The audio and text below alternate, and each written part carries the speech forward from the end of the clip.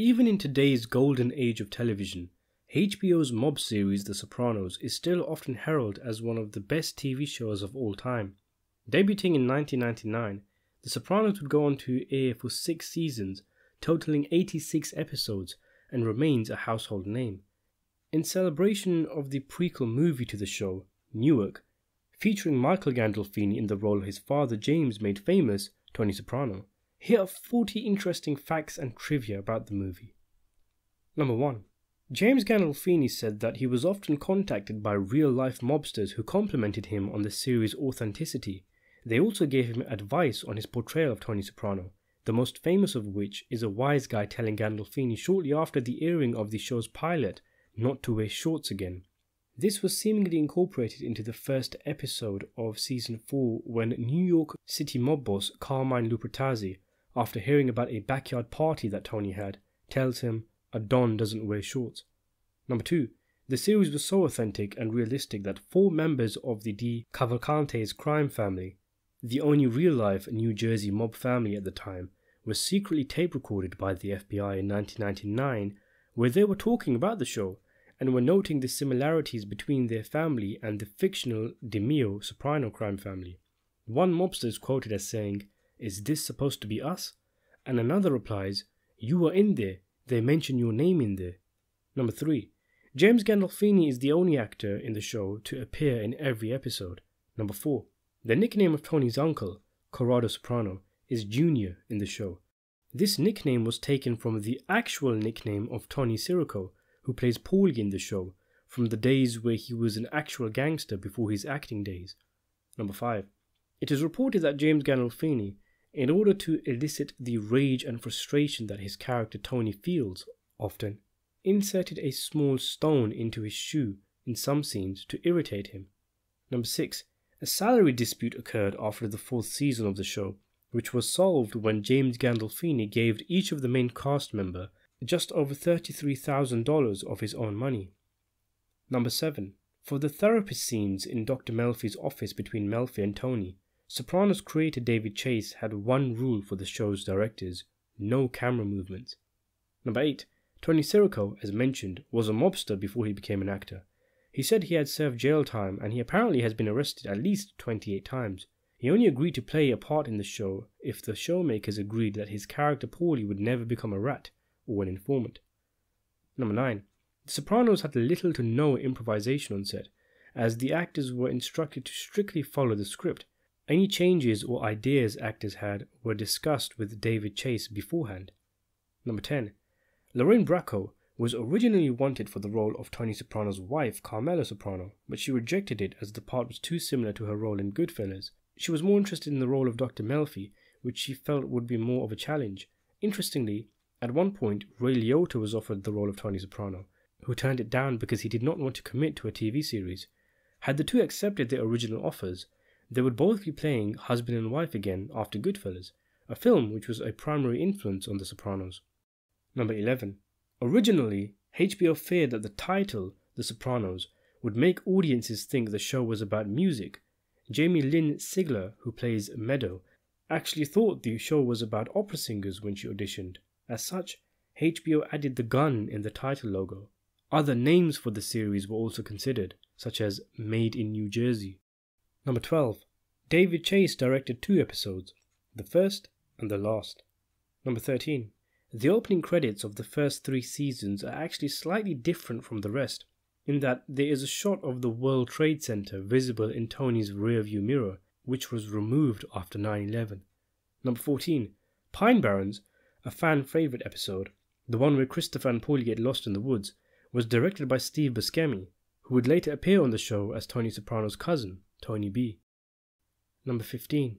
Lilo Brancato Jr., who played Matthew Balivaca, was involved in a home invasion burglary in 2005, in which Brancato's friend killed an off-duty police officer who had seen them.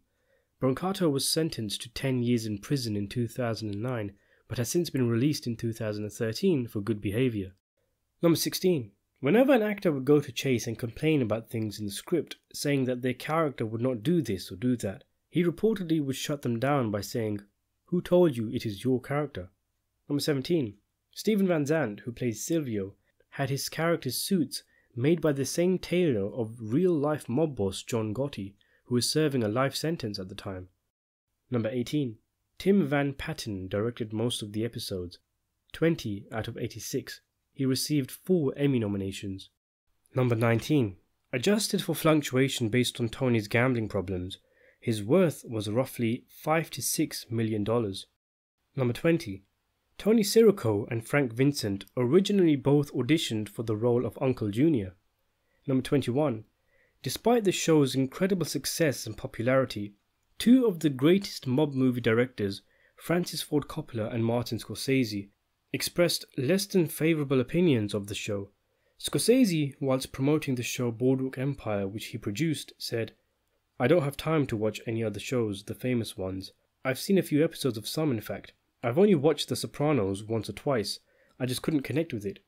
And Coppola simply stated, "I never saw The Sopranos. I'm not interested in the mob." Number 22. The relationship between Olivia Soprano and her son Tony Soprano is based on David Chase's relationship with his own mother. Number 23. Originally, The Sopranos was pitched as a feature-length film by David Chase. Number 24. The Sopranos contains a vast amount of actors who appeared in Martin Scorsese's Goodfellas. 5 of the regular cast members appeared in Goodfellas: Lorraine Bracco, Michael Imperioli, Tony Sirico, Vincent Pastore, and Frank Vincent. 10 recurring cast members also appeared in the movie: Nicole Bordetti, Tony Darrow, Tony Lip, Frank Pellegrino, John Ciaccia, Susan Shepard, Paul Herman, Mariana Leone, Daniel P. Conte, and Frank Albanese.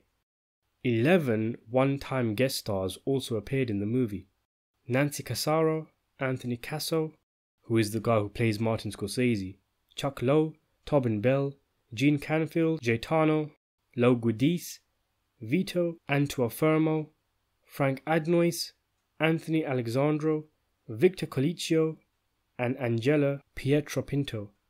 Supposedly, Joseph R. Ganascoli was an extra in the movie, but this has not been verified. Number 25. The total body count of the series is 92. Number 26. The Sopranos, like the movie Goodfellas, which heavily inspired it, is known for having actors who are or have been real-life criminals. One example is the case of Anthony Borghese, who played Larry Barrese, where he was caught going to members of the Gambino crime family to help him collect a $5,000 debt and arrange a beating that left a man seriously injured, with a broken jaw and ribs. He pleaded guilty but avoided jail time by making a plea deal, which involved making a public service announcement film about the dangers of dealing with organized crime members. Number 27. David Chase has said that if the pilot of the show had not been picked up and greenlit for a season, he would have shot another hour's worth of material and released it as a movie, with the film ending with Tony panicking when attempting to kill his mother with a pillow. Number 28. In January 2000, the Coalition of Italian-American Associations issued a joint statement condemning the show for perpetrating a negative stereotype of Italian-Americans.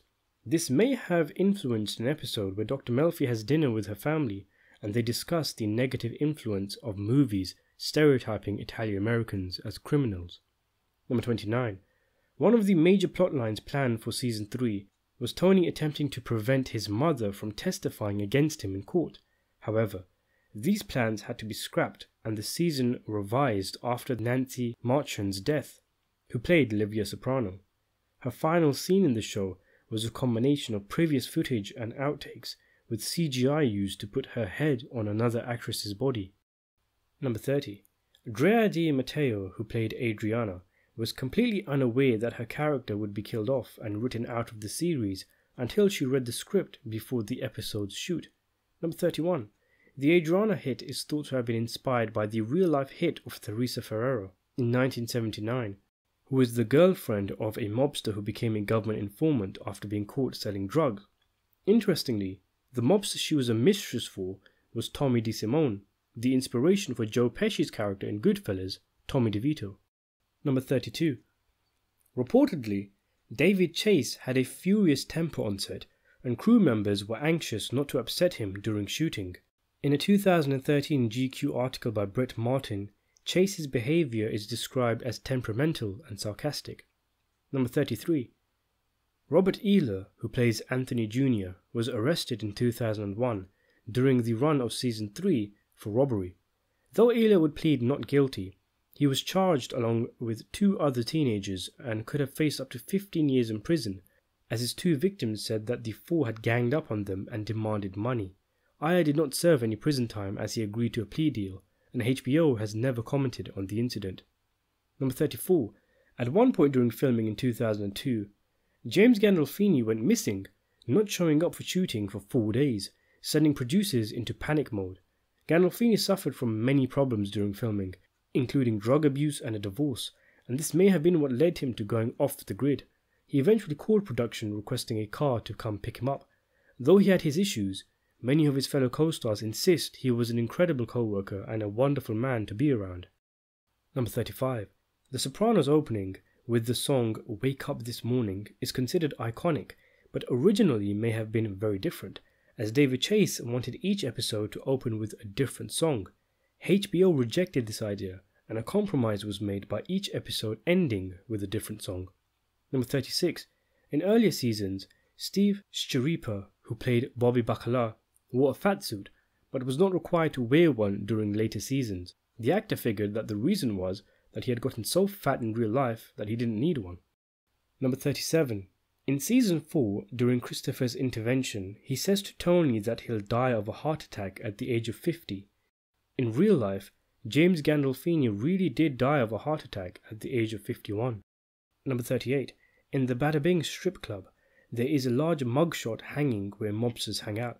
This is interestingly a photo of Frank Sinatra, who was arrested at the age of 23 in 1938. Number 39. The character of Dr. Melfi is based on Chase's own therapist, Lorraine Kaufman. Chase said that she had the same way of cutting through your bullshit. As the series went on, Kaufman became involved with the character's psychological development, even writing a breakdown of the Sopranos family. Chase has said that Kaufman predicted many of the behaviors that the fictional characters would go on to exhibit. And finally, number 40. In order to protect the secrecy of the show and to provide different plot options during editing, many different versions of scenes were filmed, including one where Adriana suspects something fishy is up when Tony arranges for her to be picked up, and she instead drives away, instead of being killed by Silvio. So there you have it. If you enjoyed this video, feel free to hit the like button and subscribe and hit the notification button for more videos. And thanks for watching.